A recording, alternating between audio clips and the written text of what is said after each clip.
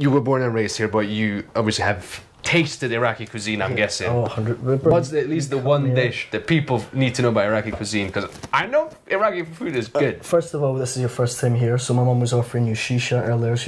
I know shisha because I don't smoke tobacco personally, but you yeah, know we get shisha back home as well. Okay, so perfect. we have our own shisha bars in and America stuff. they call it hookah, and I was like, bro, you can't say that. Like hookahs, I thought it was they were saying something else. Well, no, because they instead of they can say hookah because they say she's a hua. You know, it's a whole different Tony Soprano and all that. You know. My favourite personally is something we call bamia. Bamia. So bamia is okra, or we call them ladies' fingers. Right. And it's cooked with like a fine lamb, and it's like a stew with rice. Mouth's watering over here, man. But bro, like, trust me, my mum has the ability to like cater for a full. See, when you come to my house just for a family meal, she's cooked for like 3 families. So like, trust me, Matt, it's the same back home. It's like if there's a family meal, there's a first course, there's potentially a second course, there's something in between the courses. Then there's the 2 courses. There's gonna be dessert. Oh, 100%. And like, I don't do dessert anymore. See, since I've been made redundant on my knees, sort of messing up, I have just been sitting and enjoying my mum's food, man. But like, honestly, listen, I know what it's like. I was in lockdown. So there's bamia. There's also, I don't know if you've heard of dolma. You might know that because the Ottoman Empire did reign. There's dolmades. Dolma is like vine leaves wrapped in rice. Yes. So the Greeks called it dolmades. We have it. We have the stuffed cabbage and we have the stuffed vine leaves with rice and mince. So my mum does all of them, but she does even like onions, carrots, does any fruit you can think with and puts the rice in it. But yeah, bro. I mean, I think they're my favorite. But like, she does like a British Arab cuisine as well, which is quite enjoyable. She mixes the cultures up. And when I say mixes the cultures. But that's the beauty of it, man. That's how new stuff gets created. That's exactly that. I have one thing that I cook that people argue with me about, right? Go on. It's going to be controversial now. This is where controversial. It's just the name that I call it is controversial. So I cook what I call a pizza egg. A pizza. Okay. Well, right. Hopefully Italians are not gonna. Okay. Oh, my little sister's boyfriend's Italian. I'm pissed off when he takes me to places where I can't order chicken on a pizza. I'm like, bruv, come on.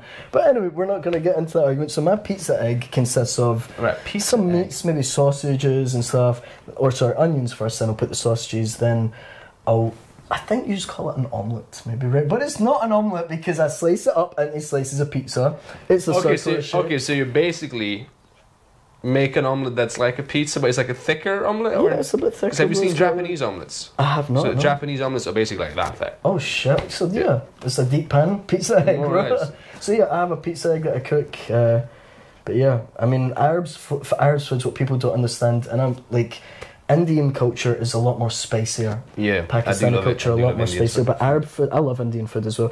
Arab food doesn't have the spices much, but it has so much herbs. And it has flavors. It has. I mean, it has spices that are not necessarily chili. Yeah, cumin. Cumin, Arabic.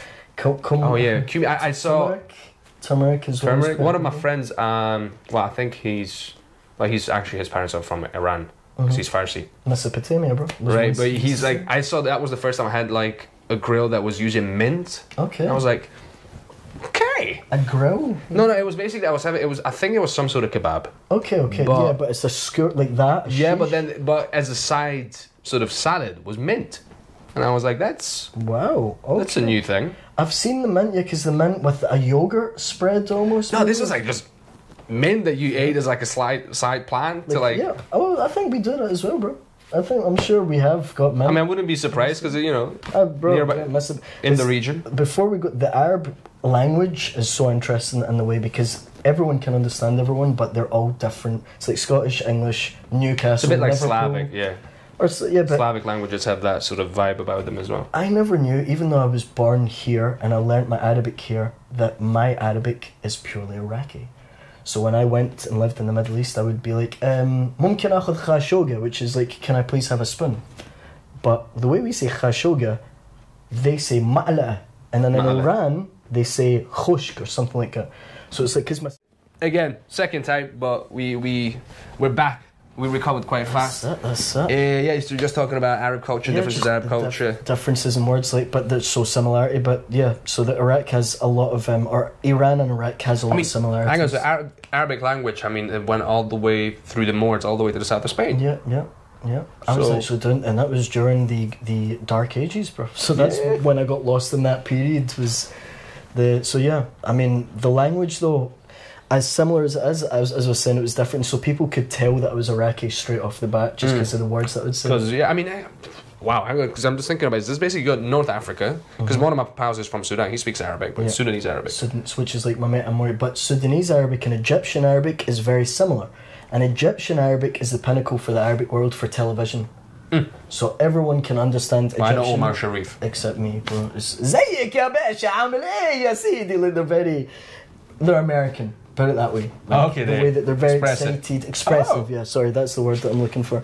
Egyptian. So you're saying Egyptian Arabic is basically come on, what's the matter with? Yeah, and then if you go to Lebanon's known as the most beautiful humans. Even their ugly humans are gorgeous, right? Great food though. Oh my god. Oh, yeah. They got me with the garlic sauce. No, nobody does garlic sauce like Lebanese. Be careful when an Arab asks you for garlic mayo here though in the shots. When you see him and he looks at you, he's like, "You want some garlic mayo?" And I'm always like, "Oh hell no!" Just the way they say it freaks me out, man.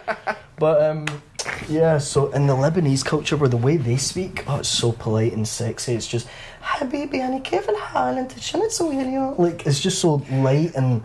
Well, okay. Whereas Iraqi, bro, we are Habibi Khashoga. Similar to interesting. See, the thing is, I'm training my ear to hear the differences because that's what happens when you don't have the context. It takes a while to start picking up the. How did I tell you it's in Falkirk? It's the language understanding. That was. So today I finally found a Scotsman in a long while that I could not understand. It's been a while. Yeah, man.